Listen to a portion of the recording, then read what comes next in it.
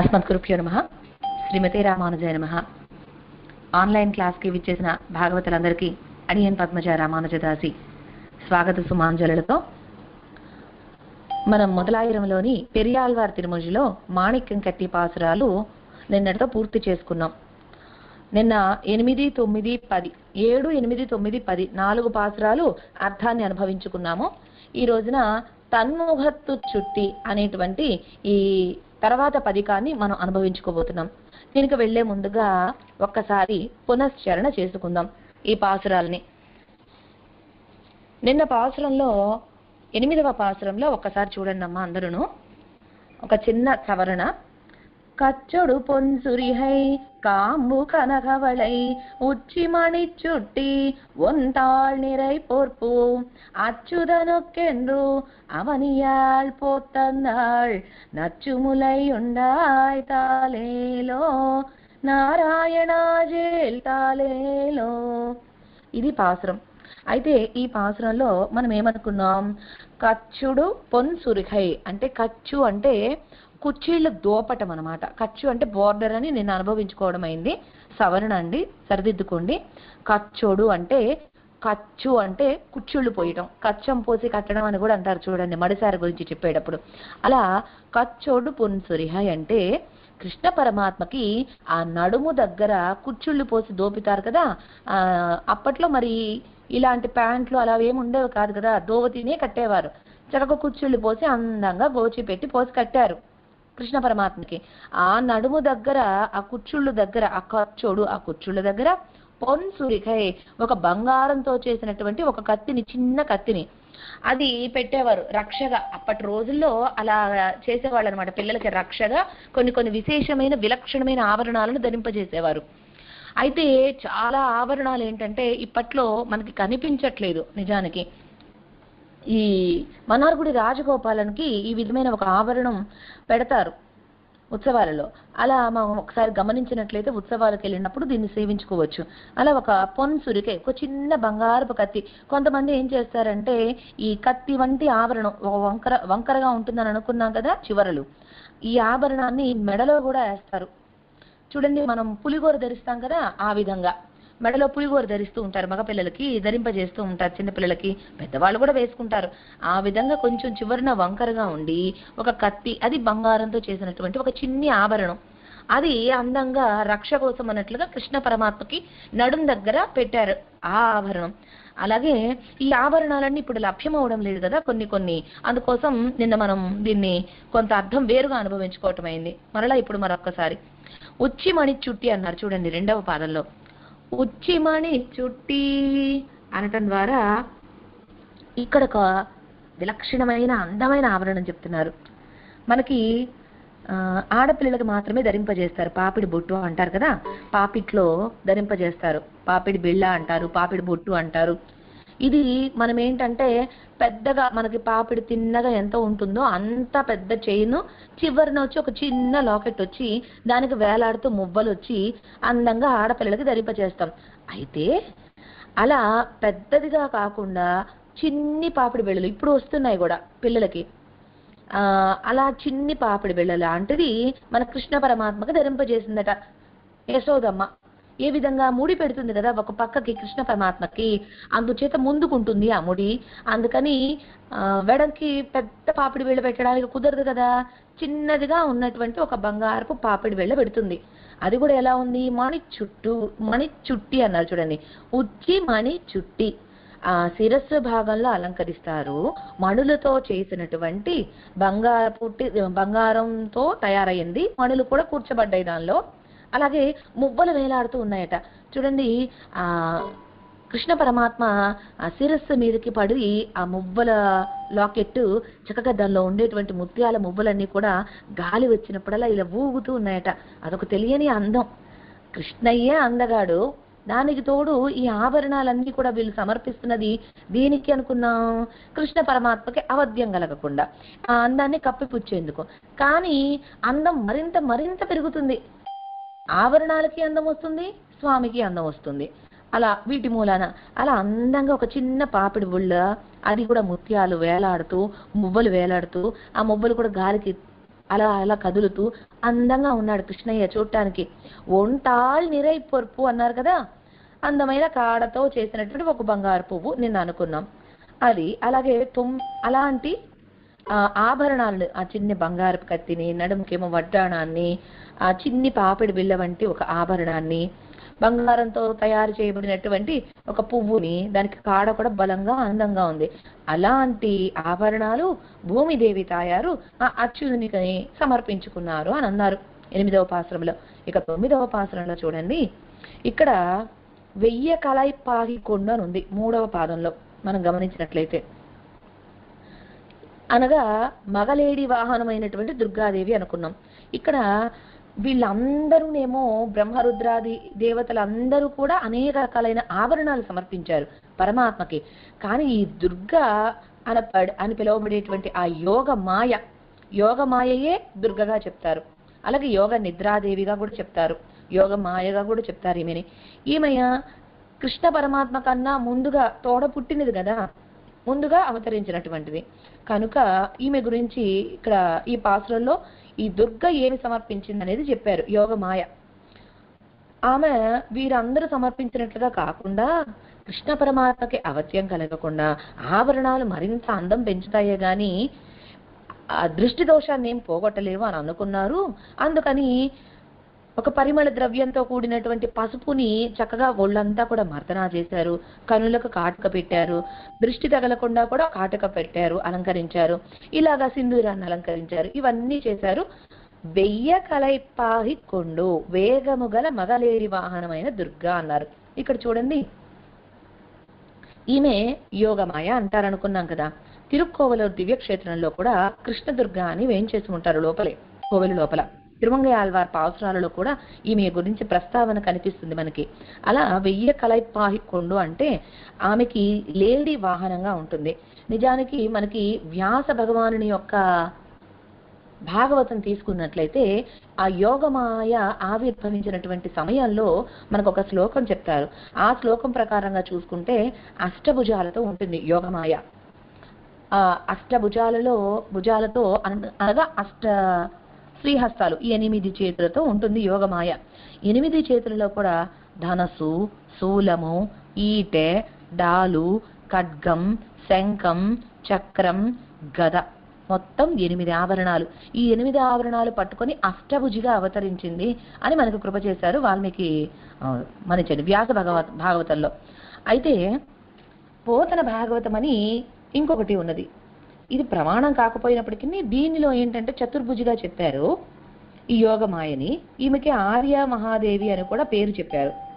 శ్రీ పాంచరాత్ర కౌమోదికి అనే గ్రంథంలో దిట్టకవి లక్ష్మీ నరసింహాచార్యులు అనేటువంటి వారు ఈ ఆర్య మహాదేవి గురించి ప్రస్తావన చేశారు.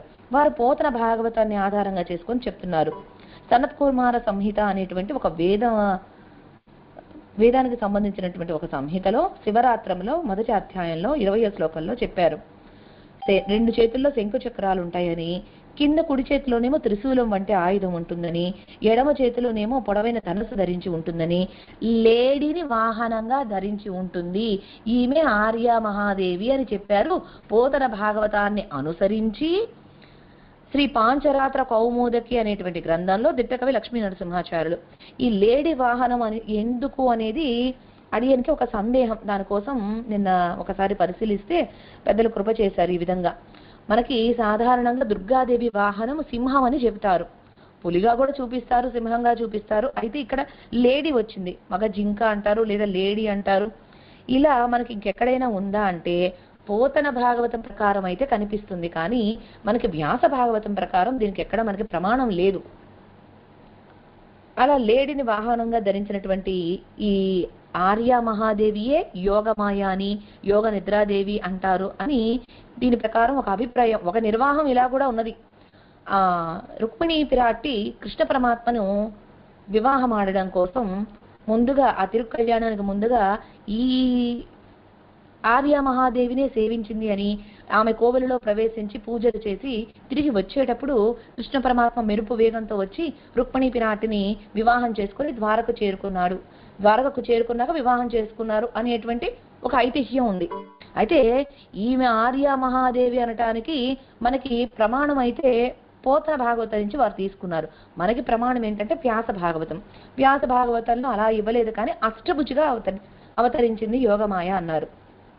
అయితే ఈ పాసురంలో మాత్రం 9వ పాసురంలో మనకి యోగమాయ ఇవన్నీ కూడా ఏది పసుపు పొడితోటి చక్కగా ఒళ్ళంతా కూడా మర్దన చేశారు. ఆ తిరుమేని అంతా కూడా ఆపాదమస్తకం, అలాగే కన్నులకు కాటుక అలంకరించి సింధూరాన్ని అలంకరించి పక్కనే వచ్చి నిలుచున్నది దుర్గా కనుక నీవు ఇంకా ఏడవకు కృష్ణయ్య అంటూ కృష్ణ పరమాత్మకి జోల పాడారు ఈ 9వ పాసురంలో యశోదమ్మ భావనలో స్వామి పెరియాళ్వార్లు. ఇక ఈ 10 పాసురాలు ఎవరైతే అనుభవించుకుంటారో సేవిస్తారో అటువంటి వారికి దుఃఖం అనేది ఉండదు అంటూ 10వ పాసురంలో ఫలశ్రుతి పాసురంలో మనకు కృప చేశారు నిన్నటి రోజున. ఇక నేడు మనం దాని తర్వాత పథకమైన తన్ముకత్తుచుట్టి అనే పథకంలోకి ప్రవేశిస్తాం. ముందుగా అవతారిక చూద్దాం. ఈ తన్ముకత్తుచుట్టి ఏంటి అంటే ఈ 10 పాసురాలలో కూడా కృష్ణ పరమాత్మ పాకుటం వచ్చేసిందట. చిన్న పిల్లవాడు కాస్త ఆ ఊయ్యాల నుంచి కొంచెం కొంచెం పాకుతున్నట్లుగా మనకి అనుభవింపజేస్తున్నారు. ఈ పాసురాలు పెరియాళ్వారు తిరుమల పాసురాలు అన్నీ కూడా పెరియాళ్వార్లు చూస్తే మనం గనక వన్నమాడంగల్ తీసుకుంటే వన్నమాడంగల్లో అవతార వైభవాన్ని మనకు కృప చేశారు. ఆ తర్వాత సీతక్కడల పాసురాలలోనేమో స్వామి యొక్క అందాన్ని అభివర్ణించారు, తిరుమేని సౌందర్యం, ఆపాదమస్తకం.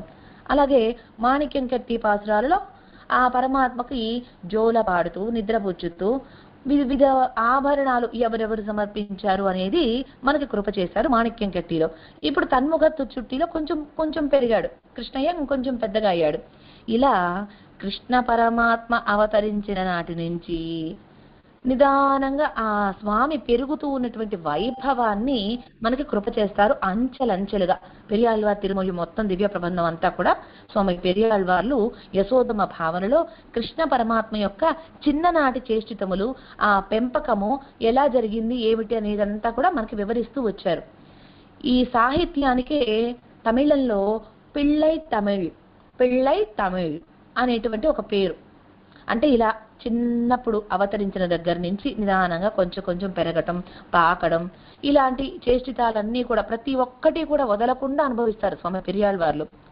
ఇలా ఒక బాలుడు లేదా బాలిక యొక్క చిన్ననాటి అవస్థ నుంచి అదంతా కూడా వర్ణించటాన్ని పిళ్ళై తమిళ్ అంటారు ఆ సాహిత్యాన్ని. ఇది తమిళ సాహిత్యంలో ఒక ప్రక్రియ. ఈ ప్రక్రియలో సాగుతుంది మనకి పెరియాళ్వార్ తిరుమల మొత్తంగా కూడా. అలా ఈ తన్ముకత్తుచుట్టికి వచ్చేటప్పటికి కృష్ణ పరమాత్మ ఆ మాణిక్యం కట్టిలో ఊయలలో పడుకొని ఉన్నాడు కదా, నిద్రించారు కదా, ఆ స్థాయి నుంచి కొంచెం పెరిగాడు. పెద్ద అయ్యి పాకడం వచ్చేసిందట. ఇక పాకుతూ బయటకు వెళ్ళిపోయి ఇంటి బయటికి ఊళ్ళంతా మురికి చేసేసుకుంటున్నాడు. మరి కృష్ణ పరమాత్మకేమో చక్కగా అలంకరించి అందమైన ఆభరణాలన్నీ ధరింపజేసి ముచ్చటగా తయారు చేసి సిద్ధం చేసింది మన యశోదమ్మ. ఆ కృష్ణ పరమాత్మేమో మరి కొండి కృష్ణుడు కదా, అల్లరి చేసేస్తున్నాడు. పాకడం వచ్చిందంటే చాలండి, ఈ పిల్లల్ని పట్టుకోలేవు, ప్రాణం తీసేస్తున్నారనుకోండి. అసలు ఏమీ అన్ని గోలే, అంతా గోలే, ఇల్లంతా ఆగమాగం చేస్తున్నాడు అని మనం ఎలా అయితే అనుకుంటామో, ఇదిగో యశోదమ్మ కూడా అలాగే కృష్ణ పరమాత్మ యొక్క అల్లరి చేష్టములన్నీ చెప్తుంది. అలా చెప్తూ ఈ తన్ముకత్తుచుట్టి అనేటువంటి 10 పాసురాలలో కూడా కృష్ణ పరమాత్మ బయట ఆడుకుంటూ మురికి చేసుకుంటున్నాడు అని చంద్రుణ్ణి చూపించి, ఓ చంద్రుడా ఇదిగో చూడు కృష్ణయ్య పిలుస్తున్నాడు రావయ్య అంటూ కృష్ణయ్య ఆగడాలు, కృష్ణయ్య చిలిపి చేష్టకాలు అన్ని చంద్రుడికి చెప్పటం, అలాగే చంద్రుడయ్య చందమామ రావయ్య అంటూ పిలవటం, ఇలా సాగుతుంది ఈ పాసురాలన్నీ కూడా. ఇది నేపథ్యం. ఇక మనం మొదటి పాసురాన్ని ఒకసారి సేవించుకున్నట్లయితే, தன்முகத்துச்சுட்டி தூங்க தூங்க தவழந்து போய் பொன்முகக்கிங்கிணியார்ப்பா பழுதி அழைக்கின்றான் என் முகன் கோவிந்தன் கூத்தினை இளமாமதி நின்முகம் கண்ணுளவாகில் நீங்கே நோக்கிப்போ.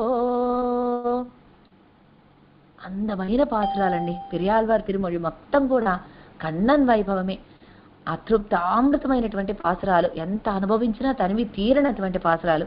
ఆహా, ఈ పాసురాల్లో చూడండి, ముందుగా ప్రతిపదార్థాన్ని అనుభవించినట్లయితే మనం తన్ముకత్తుచుట్టి అన్నారు. అందుకనే ఇందాక అడిగాను. ఈ మాణిక్యం కట్టి పాసురాల్లో 8వ పాసురం తీసుకుంటే మనకి 2వ పాదం చూడమన్నాను. ఉచ్చి మణి చుట్టి అన్నారు. అక్కడ ఉచ్చి మణి చుట్టి అంటే ఒక చిన్న పాపిడి బిళ్ళ, దానికి ముత్యాలు ఒక మువ్వలు అలా వేలాడుతూ ఉన్నాయి అని అనుభవించుకున్నాం కదా. ఒక అందమైన ఆభరణం. ఉచ్చి మణి చుట్టి అంటే చిన్న పాపిడి బిళ్ళ వంటి ముత్యాలు మువ్వలు వేలాడేటువంటి ఒక ఆభరణం. అదే ఉచ్చి పూచుట్టి అంటేనేమో ఇది సూర్యుడు చంద్రుడు అని మనం అలంకరిస్తాం కదా చిన్నపిల్లలకి, అలాంటి ఒక ఆభరణం అనమాట. అంటే గుండ్రంగా ఉంటుంది వలయాకారంలో. చుట్టి అంటేనే చుట్టు అని, వలయం అని అర్థం. అంటే గుండ్రంగా ఉంటాయి బిళ్ళలలాగా. అలా ఉచ్చి పూచుట్టి అంటే సూర్యుడు చంద్రుడు లాగా పెడతాం కదా మనం, దాంట్లో సూర్యుడు అనేటువంటి ఆభరణం మనం ఏదైతే అంటామో దాన్ని ఉచ్చి పూచుట్టి అంటారు వాళ్ళు. అలాంటి ఒక ఆభరణం అనమాట. ఇక్కడ ఈ పాసురం వచ్చేటప్పటికి తన్ముఖత్తుచుట్టిలో తన్ముఖత్తుచుట్టి ఇది కూడా ఒక గుండ్రని ఆభరణం. ఎలా ఉంది అంటే ఇది కూడా ముఖం మీద మువ్వలు ఉండి ఒక పాపిడి బిళ్ళ వంటి ఆభరణమే. ఈ ఆభరణం కూడా ఎలా ఉన్నదంటే ఆ ముఖం మీద కదిలే మువ్వల ఆభరణంతో పరమాత్మ తూంగ తూంగ తవజందుపోయి అవి వేలాడుతూ ఉన్నాయట మువ్వలు చుట్టూ ఆ ముఖం మీద. అవన్నీ వేలాడుతూ ఉంటే పాకుతూ వెళ్ళాడు. పొన్ముఖ కింగిని ఆర్ప. పొన్ను అంటే అందమైన అనే ఒక అర్థం వస్తుంది, అలాగే బంగారము అనే ఒక అర్థం కూడా వస్తుంది. అలా పొన్ముఖ కింగిని ఆర్ప. కింగిని అంటే ఏమనుకున్నాం? చిరు గజ్జెలు, పట్టీలు అంటాం కదా, గజ్జెలు శబ్దం చేస్తూ ఉంటాయి మువ్వలు. అలా చిరు గజ్జెలు ఆర్ప శబ్దిస్తూ ఉంటే పഴുది అలై కింద దుమ్ము పూసుకున్నాడయ్యా. ఎన్ మగన్ గోవిందన్, ఎన్ నా యొక్క మగన్ కుమారుడు గోవిందన్, ఈ గోవిందుడు కూతినే ఇళమామతి చేష్టలను, కూతినే అంటే చేష్టలను, ఇళమామది బాలచంద్రుడా నిన్ముఖం కన్నులవాహిల్, నీ ముఖంలో కన్నులు ఉంటే గనక నీంగే నోకిపో, నీ ఇంగే నీవు ఇక్కడికి నోకిపో, వచ్చి చూసి పో వెళ్ళయ్యా అంటుంది.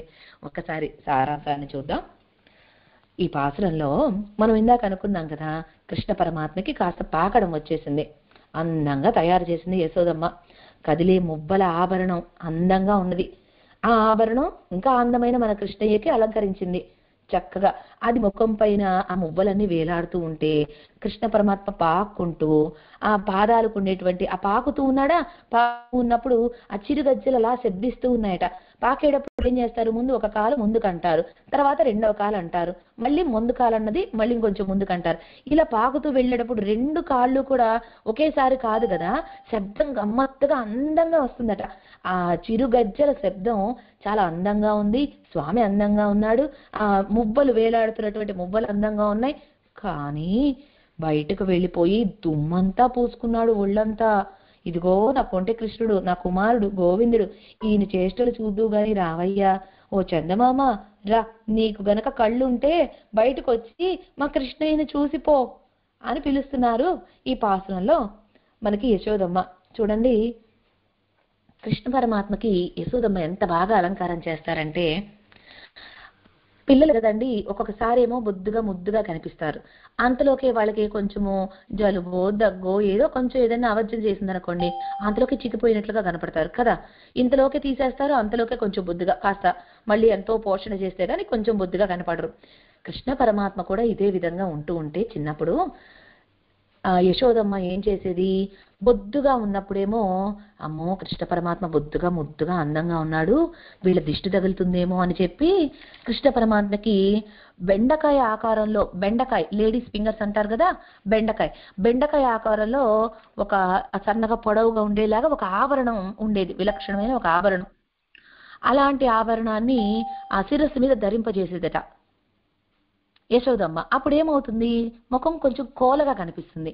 గుండ్రంగా ఉన్న ముఖం కాస్త ఈ ఆభరణ మూలన కొంచెం కోలగా కనిపించి అప్పుడు కృష్ణ పరమాత్మను చూడగానే ఆహా బొద్దుగా ఎంత బాగున్నాడు అని దృష్టి పెట్టకుండా ఉంటారు ఎదురుగా చూసినటువంటి వాళ్ళు అని అలాంటి ఆభరణం ధరింపజేసేదట. అవి చెవులకు కూడా ఉంటాయి, చెవులకి లోలాకులు లాంటివి అనమాట. ఈ బెండకాయ ఆకారంలో చెవులకి లోలాకులు. ఆ ముఖము వెడల్పుగా ఉన్నప్పుడేమో బెండకాయ ఆకారంలో ఉన్నటువంటి ఆ లోలాకులని చెవిదుద్దుల్ని అలంకరింపజేసేది యశోదమ్మ. అదే ఒక్కొక్క పర్యాయం కృష్ణ పరమాత్మ ఏదైనా కొంచెం చిక్కినట్లు కనపడ్డాడు అనుకోండి, మళ్ళీ అందం తగ్గిపోయినా కూడా కష్టమే యశోదమ్మకి. తను చూసుకోవడానికి అందంగా కనిపించాలి కదా, కృష్ణ పరమాత్మ అందరికీ అందంగా కనిపించాలి. వెంటనే ఏం చేస్తుంది, ఈ చుట్లు పెడుతుందట. అంటే చుట్టు అంటే ఏమనుకున్నాం, గుండ్రంగా ఉండేటువంటి ఒక ఆభరణం. అలా గుండ్రని ఆభరణాలని చెవిదుద్దుల్ని అలంకరింపజేస్తుంది కృష్ణ పరమాత్మకి. అవి గుండ్రంగా ఉండేటప్పుడు ఏమవుతుంది, ముఖం అంతా కూడా కొంచెం గుండ్రంగా కనిపిస్తుంది. కోలముఖం కాస్త కొంచెం గుండ్రంగా ఒక భావన వస్తుంది. అలా కృష్ణ పరమాత్మ చిక్కగానేమో బెండకాయ వంటి పొడవైనటువంటి చెవిదిద్దులు పెడుతుందట.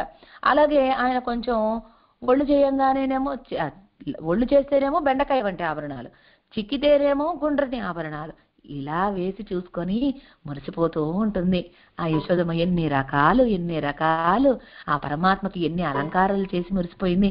పాపం దేవకీదేవి కన్నదే గాని ఏమీ చేసుకోలేకపోయింది. కృష్ణ పరమాత్మకి అలంకారాలు గాని ఆయన చేష్టితములు చూడలేకపోయింది, ఆయన పాకడం చూడలేకపోయింది. ఈ రోజుల్లో పిల్లలు చూడండి, వాళ్ళకి పిల్లలు పుడితే పాకుతూ ఉండగానే మొదటగా అన్నది ఎప్పుడు, మొదట అమ్మ అన్నది ఎప్పుడు, మొదట పాకింది ఎప్పుడు, మొదట చెయ్యి పట్టుకున్నది ఎప్పుడు, ఇలా అన్ని రాసుకుంటూ వస్తున్నారు. ఇవన్నీ ఏంటంటే గుర్తులు, అందమైన గుర్తులు, మన పిల్లల గుర్తులు. అలా యశోదమ్మ అన్ని అనుభవించింది. పాపం దేవకీదేవి ఏమీ అనుభవించలేకపోయింది. అందుకే అంటారు యశోదమ్మని చూసి ఆ తిరువాయిపాడి రేపల్లిలో ఉన్నటువంటి వారందరూ కూడా, ఎన్న నోన్ము నోత్తానుగులో ఇవనే పెద్ద వైరుడయ్యాయ్ అంటారట. ఆహా, ఏమి నోవు నోచిందో కదా, ఇంత భాగ్యాన్ని పొందింది యశోదమ్మ, ఇంత కృష్ణ పరమాత్మని తన గర్భాన మోసింది అని ఆశ్చర్యపోయేవారట అక్కడ ఉండేటువంటి తిరువాయిపాడిలో ఉండేటువంటి మిగతా గోపికలందరూ కూడాను. ఆమె యొక్క భాగ్యాన్ని చూసి ఆనందించేవారు కొంతమంది, ఈర్ష్యపడేవారు కొంతమంది. చూడండి, ఎప్పుడు కూడా భాగవతులను చూసి ఈర్ష్య పడకూడదు. భాగవతులతో తాము సమానమని తలవకూడదు. వారికంటే మాకు ఎక్కువ జ్ఞానం ఉంది, వారికంటే మాకు ఎక్కువ తెలుసు అని కూడా అనుకోకూడదు. సందర్భం వచ్చింది కాబట్టి చెప్తున్నానమ్మా, ఇది భాగవత అపచారం. కృష్ణ పరమాత్మ శ్రీమన్నారాయణుడు తన పట్ల ఏదైనా అపచారం చేసినా సహిస్తాడు గాని, భగవత అపచారం కూడా సహిస్తాడు గాని భాగవత అపచారం మాత్రం సహించడు. అందుకని అది ఎలా ఉండాలి అనేది మనకి శ్రీవచనభూషణ దివ్య శాస్త్రం అని ప్రపత్తి శాస్త్రం. ఈ శ్రీకోశంలో ఈ గ్రంథంలో రహస్య గ్రంథం ఇది. స్వామి పిళ్ళై లోకాచార్యుల వారు కృప చేసినటువంటి 18 రహస్యాలు, అష్టాదశ రహస్యాలు అంటారు. దానిలో మొట్టమొదటిది ముముక్షుపడి అయితే, రెండవది శ్రీవచనభూషణం. మనం తప్పకుండా సేవించి తీరవలసినటువంటి గ్రంథం. దీనిలో ఒక శిష్యుడు ఎలా ఉండాలి, సత్శిష్య లక్షణాలేంటి, సదాచార్య లక్షణాలేంటి అనేది చెప్పడమే కాక ఆచార్య అభిమానమే ఉత్తారకం అని తెలియజేసేటువంటి ఒక అద్భుతమైన గ్రంథం. ఈ గ్రంథంలో చెప్తారు, సాటి భాగవతులతో మనం సమానమని కూడా తలచుకోకూడదట. వారు గొప్పవారండి, వారు జ్ఞానవంతులండి అని అలా అనుకోవాలట. ఇలా పక్క భాగవతులతో మనల్ని మనం సమంగా పోల్చుకోవడం కూడా పెద్ద దోషమని చెప్తారు. అలాంటిది వారి పట్ల ఈర్ష్య అసూయలు ప్రదర్శించడం అనేది మరింత దోషం. అది భాగవత అపచారం. అది అసలు సహించడు. మనం ఎన్నో అపచారాలు చేస్తాం. భాగవత అపచారం, అసహ్యాపచారం, సహ్యాపచారం, ఇలా ఎన్నో. అయితే అన్నిట్లోకెల్లా కూడా అస్సలు సహించినది, పరమాత్మకి ఇష్టం లేనిది భాగవత అపచారం. కనుక ఎన్నడూ కూడా భాగవతుల పట్ల అపచార పడద్దమ్మా. అలాగే అడియని ఏదన్నా చెప్తే జనరలైజ్ చేసి చెప్తున్నానమ్మా. అనగా ఇప్పుడు భాగవతుల పట్ల అపచార పడద్దు అని అన్నానంటే అందరినీ సమంగా చూడకూడదు. వారు ఎదుటివారు మనకన్నా జ్ఞానవంతులు అన్నారంటే అడియని గురించి చెప్పడం లేదు. ఎవరైనా కానీ, ఇప్పుడు మీరిద్దరు ఉన్నారు గోష్ఠిలో, ఆ పక్కన ఆమెకి ఎంత జ్ఞానం ఉందని వారి మంచి చూడాలి కానీ మనం వారిని చూసి ఈర్ష్య పడకూడదు. అలా చెప్తున్నా. అలాగే మొన్న ఒక రోజున అడియను ఒకరు అడియేనంటే ఏంటి, దేవరవారు అంటే ఏంటి అని సందేహం అడిగితే దానికి చెప్పాను. అడియేనంటే మన గురించి మనం చెప్పుకునేటప్పుడు, సంబోధించుకునేటప్పుడు ఈ దాసుడు లేదా దాసురాలు అని చెప్పాలి. ఎదుటి వారిని సంబోధించేటప్పుడు దేవరవారు అని సంబోధించాలి అని చెప్పాను. అయితే కొంతమంది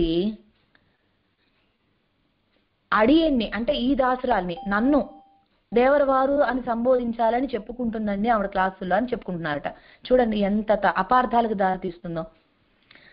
అదేం సందర్భం వచ్చినప్పుడు ప్రపన్నుల యొక్క లక్షణాలు ఎలా ఉండాలి ఏంటి అనేది కూడా మనకి పూర్వ ఆచార్యులు ఆళ్వార్లు ఏ విధంగా అయితే అంతర్భాగం చేసి మనకి అనుగ్రహించి ఉన్నారో, పాసురాలలో అంతర్భాగంగా, స్వామి కళ్యాణ గుణాలలో అంతర్భాగంగా, అలాగే ఆ ప్రపన్న లక్షణాలు అడిగిన ఆచార్యుల వద్ద విన్నదాన్ని కూడా మీతో పంచుకునే ఒక ప్రయత్నం.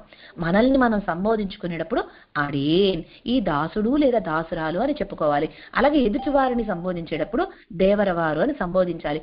ఎదుట ఉన్నది నేను కాకపోయినా ఇంకెవరున్నా సరే ఎదుటి వారిని పెద్దల్ని ఎవరినైనా సంబోధించేటప్పుడు దేవరవారు అని సంబోధించాలి. ఎదుటి వారిని సంబోధించేటప్పుడు మనల్ని మనం చెప్పుకునేటప్పుడు అడియేనని చెప్పాలి.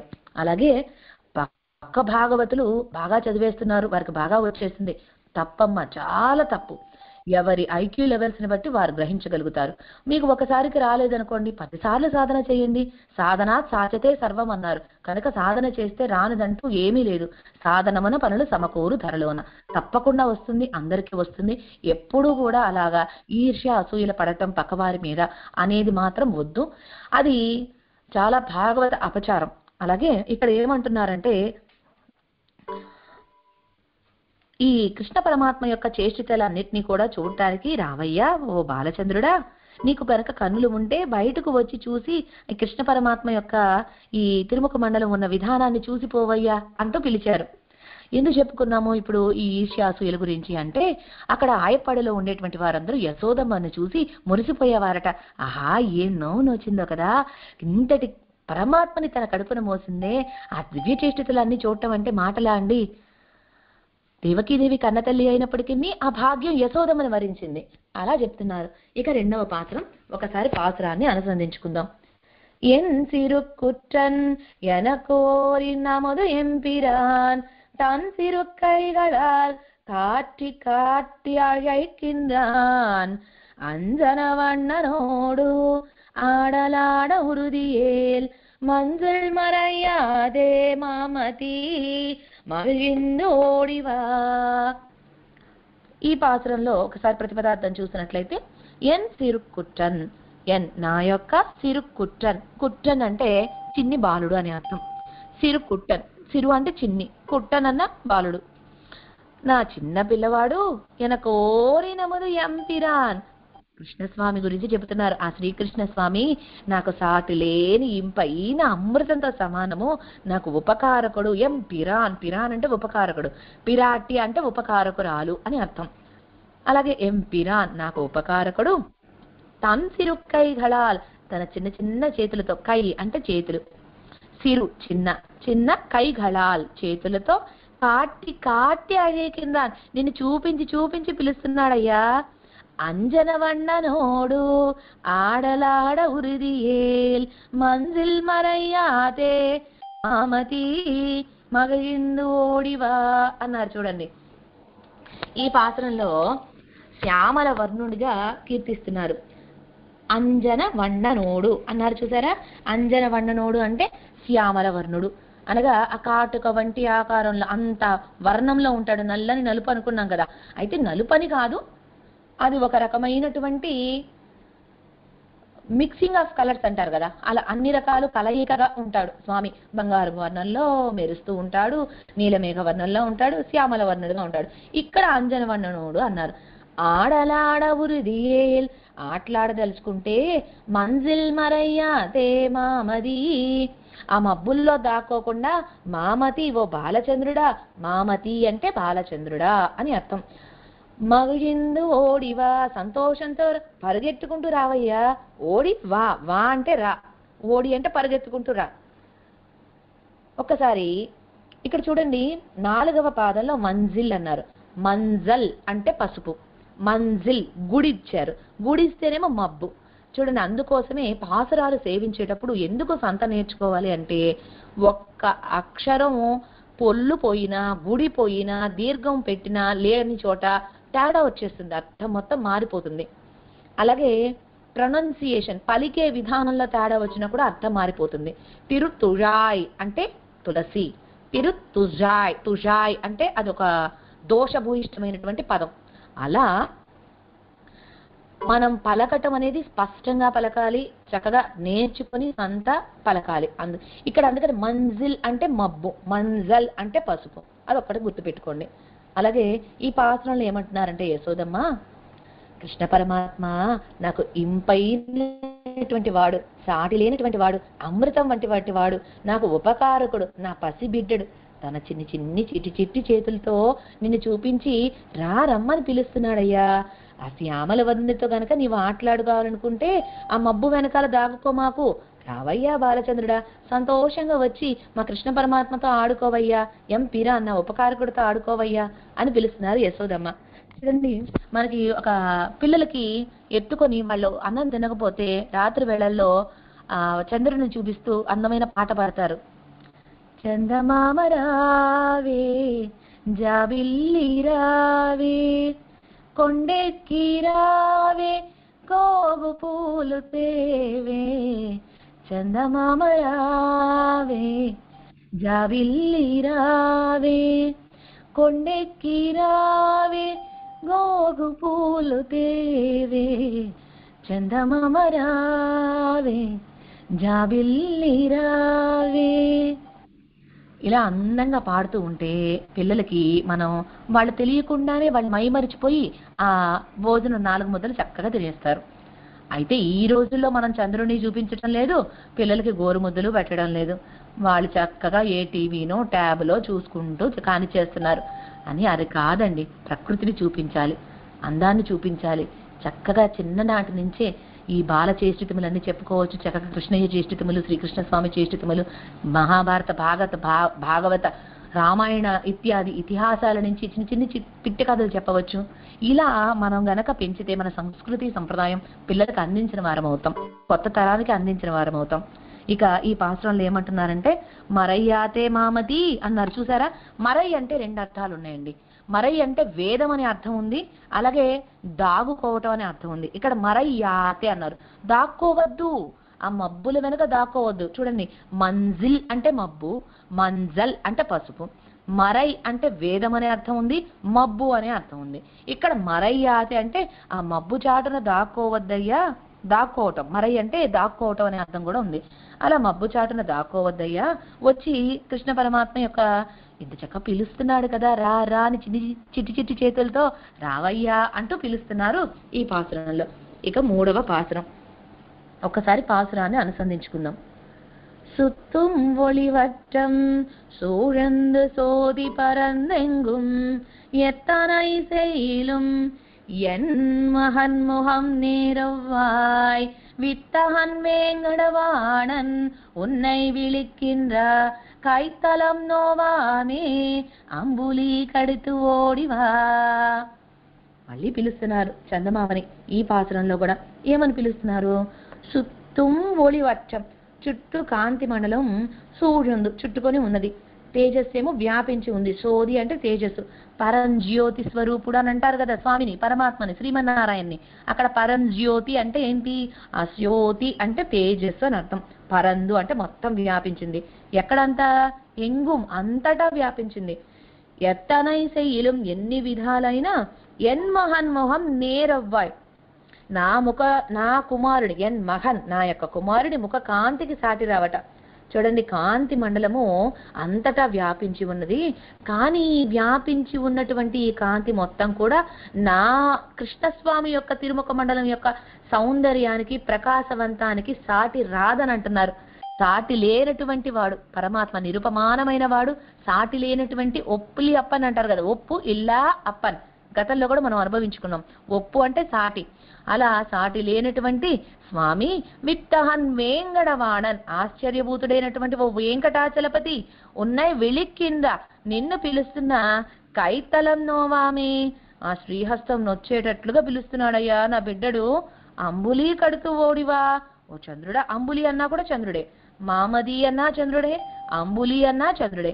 కడితూ ఓడివా, కడితు అంటే త్వరగా, ఓడి అంటే ఇందాకే అనుకున్నాం కదా, మనకి 2వ పాసరంలో కూడా వచ్చింది. మగజిందు ఓడివా, ఆనందంగా పరిగెత్తుకుంటూ రా అన్నారు. ఇక్కడ కడితు ఓడివా అన్నారు, త్వరగా పరిగెత్తుకుంటూ రా. పరిగెత్తడమే త్వర, ఇంకా దానిలో కూడా త్వరగా పరిగెత్తుకుంటూ రా అంటున్నారు. చూడండి యశోదమ్మ, ఎంత త్వరో బిడ్డ పిలుస్తున్నాడు కదా చిట్టి చిట్టి చేతులతో, చందమామ రావే చందమామ రావే అని పిలుస్తున్నాడు కృష్ణయ్య నిన్నే, కనుక రావయ్యా. మా కృష్ణయ్య ఎటువంటి వాడు? ఆ కాంతి మండలం అంతా వ్యాపించి ఉందా, అది కూడా సాటి రాదు కృష్ణ పరమాత్మ యొక్క తిరుముఖ మండలం యొక్క కాంతికి. చూసావా, అటువంటి వాడు నా బిడ్డ, సాటి లేని కాంతి కలిగినటువంటి మా కృష్ణయ్య నిన్ను పిలుస్తున్నాడయ్యా, రావయ్యా అంటూ ఆ చెయ్యి నొప్పి పుట్టేలాగా, కైతలం నోవామే, నోవు అంటే నొప్పి, నోవు అంటే నొప్పి, నోవామే నొచ్చుకోకుండా త్వరగా రావయ్యా అంటూ పిలుస్తున్నారు. ఆ చంద్రుణ్ణి పిలవటం అనేటువంటి ఒక అన్వయంలో సాగుతున్న ఈ పాసురాలన్నీ కూడా పెరియాళ్వార్ తిరుమొழிలో ఈ తన్ముగత్తుచుట్టి అనేటువంటి 10 పాసురాలు కూడా కృష్ణ పరమాత్మని పిలుస్తూ ఉన్నాడు నిన్ను, కనుక ఓ చందమామ రావయ్యా, కృష్ణ చేష్టితములన్నీ చూసి ఆనందిద్దు గాని పరిగెత్తుకుంటూ రా అంటూ పిలుస్తున్నారు యశోదమ్మ ఈ పాసురాలలో. ఆళ్వార్ ఎబెరుమానార్ జీయర్ ఆచార్య దివ్య తిరువడిகளே